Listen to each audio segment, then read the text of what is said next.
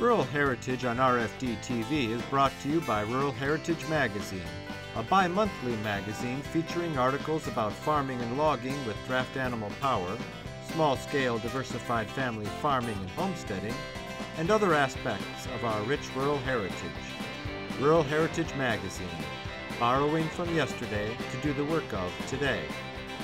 For subscription information, please call 319-362-3027 or order online at www.ruralheritage.com. Hi, I'm Joe Mishka. Welcome to another episode of Rural Heritage TV. The Pendleton Roundup, held each September in Pendleton, Oregon, is a week-long celebration of Western heritage. The Wagons Ho Parade is held Friday morning during Roundup and features hundreds of non-motorized entries, including mounted marching bands, Native Americans in full regalia, and draft horses pulling vintage horse-drawn vehicles from the Roundup's extensive collection. Roundup Parade Director Tim O'Hanlon talked to us about the event, the vehicles, and the exceptional parade. This is a parade that's been going on in Pendleton since 1910. So since the original Roundup, they've had a parade, and it's all non-motorized, non-commercial, really wonderful parade. We have generally at least 70 wagons, vehicles, buggies, wagons, freighters, and countless horses, animals, mules, probably at least 700 animals that go in the parade, from oxen to longhorn steers. We have an outfit that rides longhorns. We have oxen that pull a couple of wagons for us, and again, stagecoaches, buggies, freighters. We have really impressive 3 triples. They're usually pulled by 6-ups, and that means 6 horses are pulling it, and you get those 3, that's a whole city block. It is just absolutely impressive to see those go down a parade. And one of our freighters dates back to 1850, went across the Oregon Trail, and it's just a beautiful part of history, and we keep it going in that, you know, it's used, it's usable, it's in the, I mean, it's old, but it's still, our key is we don't have like museum pieces that just go sit in a museum and never get used. What we do here at Pendleton is we have actual real old wagons that are usable and can be used. Just as if you needed something to haul hay on your farm today, this would be the place you can get those wagons. They're made to be for function, for use. Pendleton isn't a real big town. It's not. Pendleton's probably, I think, 17,000, maybe Okay. 18,000. Okay, so pretty big. I mean, not yeah, small I mean, it's anyway. it's small. We feel we're small, but it's a lot bigger during this week. Oh, it's huge. I mean, so Pendleton, they say it's about, I don't know, so 17,000. It swells up to be, 60,000.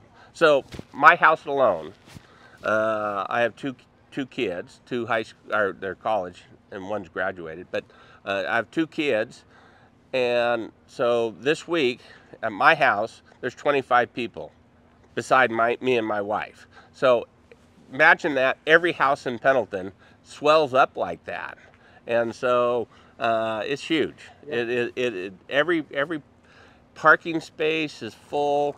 Every restaurant is full to the max. In fact, a lot of restaurants, they add like tents in the back where their parking is, but no, this town swells up.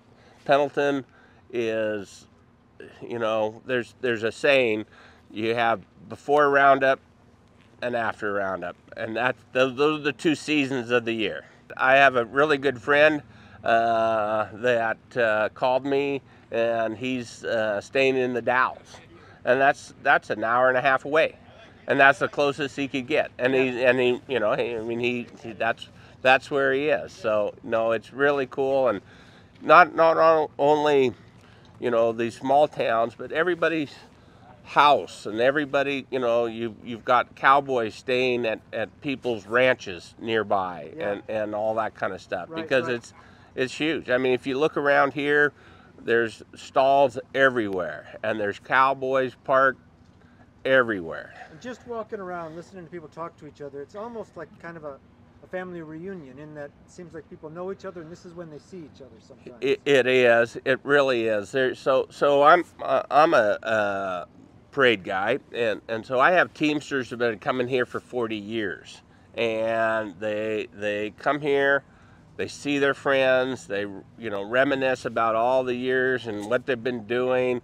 It's a huge family gathering, and these guys, gals, just love it. I mean, they want to come. They come from all over. I have a Teamster that this is her second year. She's from Colorado. She brings her own vis-a-vis, which is a nice, beautiful Cinderella carriage kind of thing. She comes from Colorado, brings her vis-a-vis. She has a Clydesdale. Comes here. She'll come. She wants to come every year for rest of her life if she can. She just loves it. People love it. They have a great time, and it's all about, you know, your friendships, meeting people, enjoying the sport of rodeo, enjoying the Western lifestyle, being part of this great experience. A Teamster is it's not an easy life, because these animals want to eat, and they need to be fed, they need to be taken care of, they need to be shoed. But we've got some people coming along. I mean, it's I have two Teamsters that they're young. I mean, 30s, and they're going to be the next generation. And I've got guys that come here, and they're still, I mean, they're in their 80s, and they're still wanting to be teams. You know, still want to do it. They still got teams, and they're handing it down now to their kids or their grandkids, whatever. So it's you say it might be a dying breed. It's just being limited. It's just being smaller. But there are people that just love. This is a passion. I mean, I get teary-eyed to see these people with these animals and how much they love them, how much they care for them. You know, these are their kids. Right. I mean, you know, they're big, they're big kids. Right. But they love these animals, and I'm just proud to be part of it. Proud to see all these Teamsters come in here, be part of my parade. Good morning. Thank you for joining us on this beautiful day. Are you ready? The Westward Ho Parade is unique that there are no motorized vehicles that are allowed in the line of the march. All types of early transportation are featured, from mules with a jerk line to oxen-drawn covered wagons, Mormon carts, buggies, surreys, and much more, plus riding groups and music furnished by numerous marching bands from surrounding communities. The Westward Ho Parade pays tribute to the early days in the West and the pioneers whose descendants are participating in the Roundup. Here you will see most of the Native Americans who are camped at the Roundup grounds, dressed in their tribal finery, from grandmother to the tiniest tot. And here comes the head of the parade, is the American flag carried by Mark Rosenberg, a past president of the Roundup and lifelong volunteer. Behind Mark is the riderless horse, a tribute to all military service members who have passed. In honor of our brave men and women serving their country, we have the flags of the Army, Navy, Air Force, Marines, and Coast Guard. Scotty Payne from Elgin, Oregon, has over 50 years of service driving a stagecoach or wagon in the Happy Canyon Show. Scotty was the winner of the last stagecoach race held at Pendleton Roundup. Even now, at the age of 63, Scotty still craves the thrill of having his team of horses pull a stagecoach at breakneck speeds, as is evident in the Happy Canyon Show each night during the Roundup. James Ritzky is the lucky Teamster in charge of pulling the Happy Canyon Can Girls. The stage is pulling in the Whiskey Flat stage. The stage harkens back to the California Gold Rush days. Next up is the tribal flags representing the tribes participating in the Pendleton Roundup in Happy Canyon this year. Tribal participation in the Roundup goes back to 113 years. And we have our mounted Native Americans.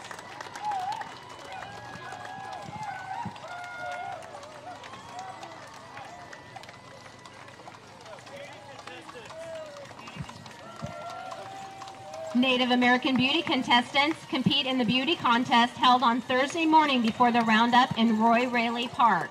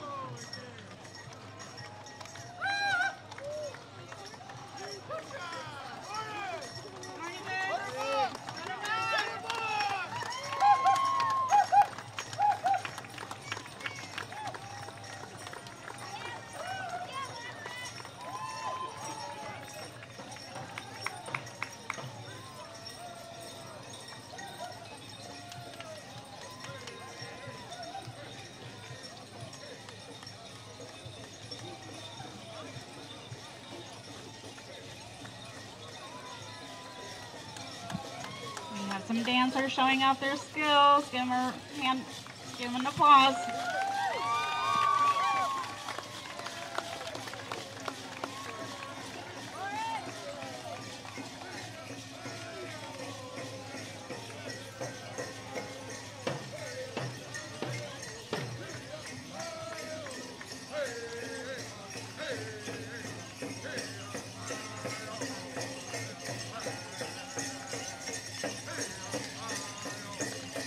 Have a Native American flat wagon. These flat wagons carry tribal elders and children from various tribes. Wagon number 33 is being pulled by Brian Cook.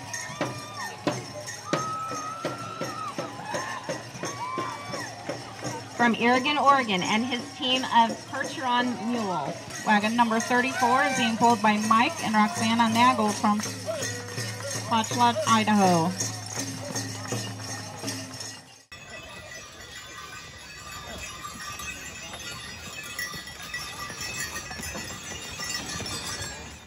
Bring your love of rural life home with the 2024 Draft Horse Calendar. Each month features a different photo of draft horses at work. There's even a smaller photo featured on the grid pages. The calendar measures 12 by 19 inches, and the wire binding ensures it lays flat on the wall. Large grid squares make it useful for keeping track of appointments or special occasions. They cost only $17.95 each, with free shipping, or get 2 for $32.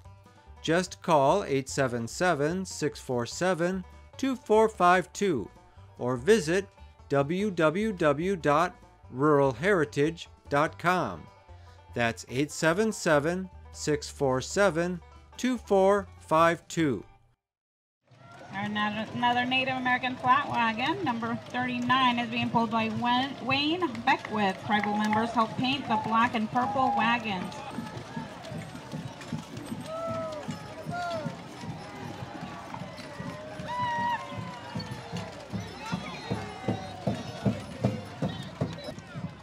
Welcome Oregon's first couple, Governor Tina Kotek and First Lady Amy Kotek Williams, joining us from Salem, Oregon.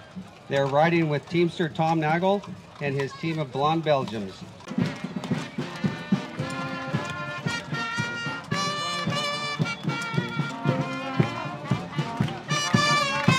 This is our Pendleton Roundup mounted band.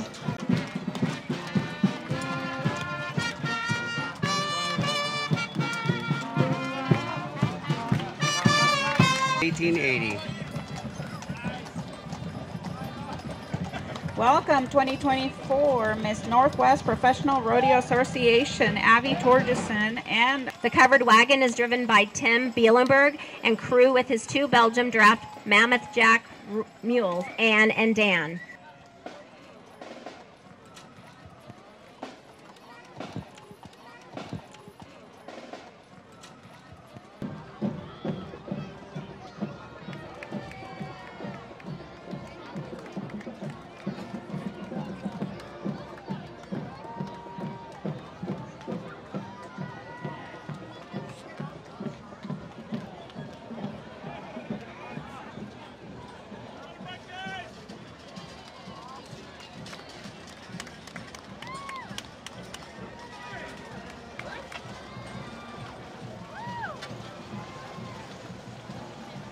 make sure you see our Happy Canyon show.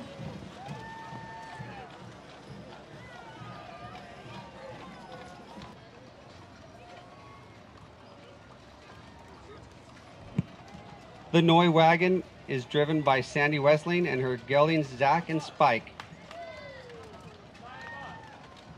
Here comes the Lewiston Roundup Stagecoach, driven by Darren Nagel of the Foreign Belgians. Come see them next September at the 90th Lewiston Roundup. She's wild. Next up is Teamster Roger Cool driving the covered wagon. His horses are mother-daughter Perchin Cross Team on board. It's okay. Are the professional miniature bull riders, covers 9 states across the U.S., including Idaho, Oregon, Utah, Nevada, Arizona, Alaska, North and South Dakota, California, Washington, and Wyoming. The future bull riding starts here. Join them October 5th, 6th, and 7th in the Tremonton, Utah for the PMBR World Finals.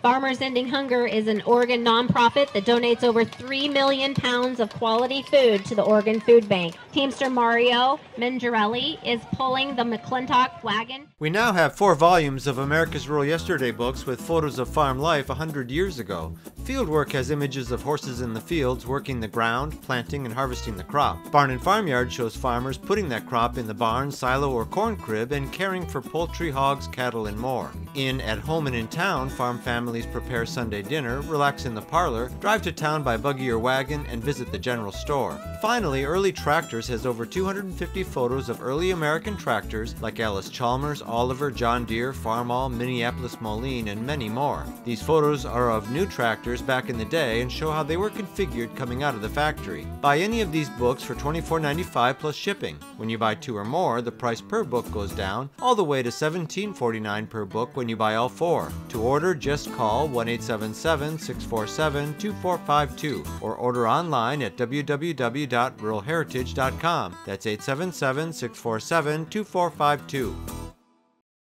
Serving the city of Pendleton as mayor since 2017, Mayor John Turner and Pendleton City Council members. Our Pendleton officials are riding today with Teamster Neil McCole and his team of mules. 2 Clydesdales, Khalid and Mazie.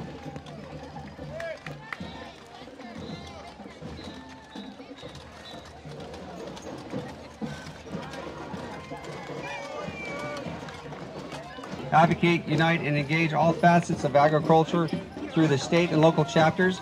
Some projects include Crop ID, signs, scholarships, Ag in the Classroom, Summer Ag Institute, and Ag Youth mini grants. Gus Donk and his crew are pulling the covered wagon with Ray and Roscoe, 2 Belgian drafts.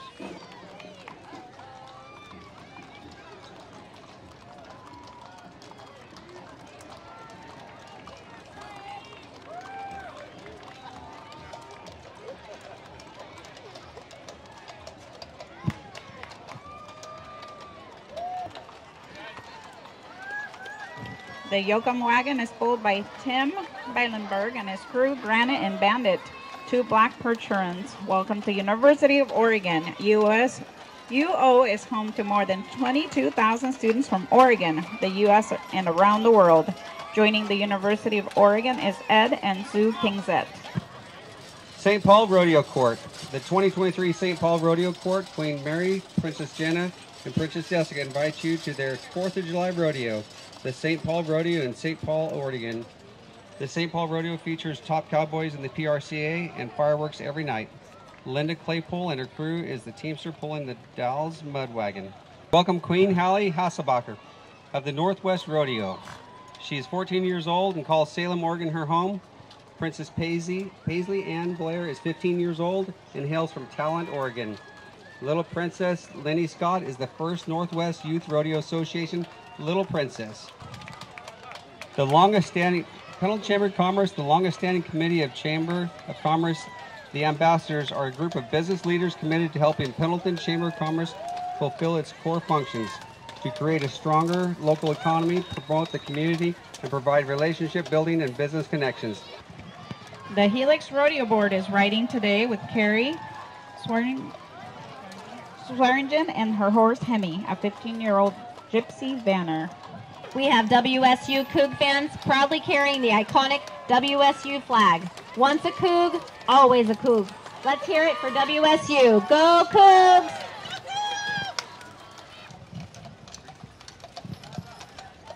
Brewery Wagon, Allison Gilham of Tigard, Oregon, with Shire sisters Sophie and Claire.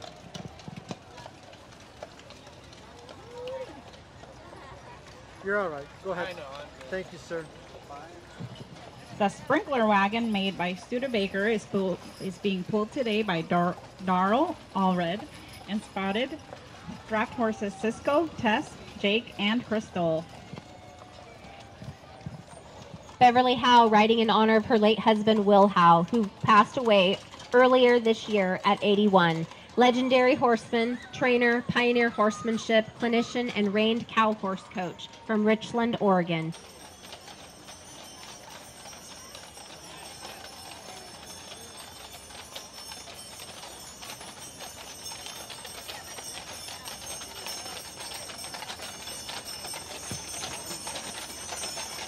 Brandon and Shelley Moore are pulling the freight wagon with their Belgian geldings. These wagons go back to the 1850s and crossed the Oregon Trail.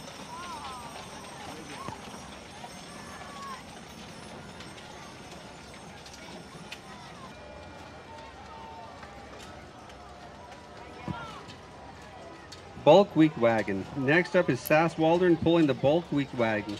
Her team are home raised by Bay Shower.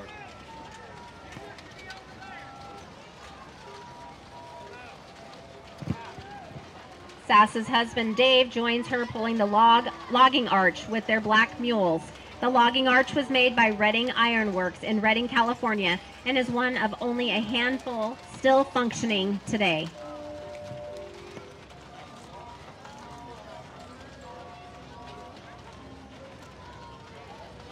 Don Lee is our teamster pulling the Calliope and his Percherons Pete and Kate.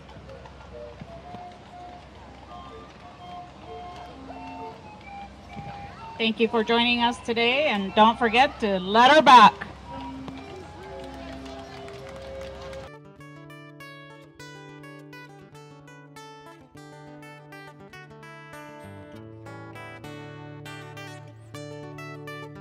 This program is available for purchase. To order your copy, please call 319-362-3027 or visit www.ruralheritage.com. Rural Heritage is a bi-monthly magazine dedicated to draft animal farming and logging, as well as other aspects of our rich rural heritage. It is published by Mishka Press, which also offers a complete line of back-to-the-land books, DVDs, and calendars. Call or write for a catalog or subscription information, or visit our website at www.ruralheritage.com.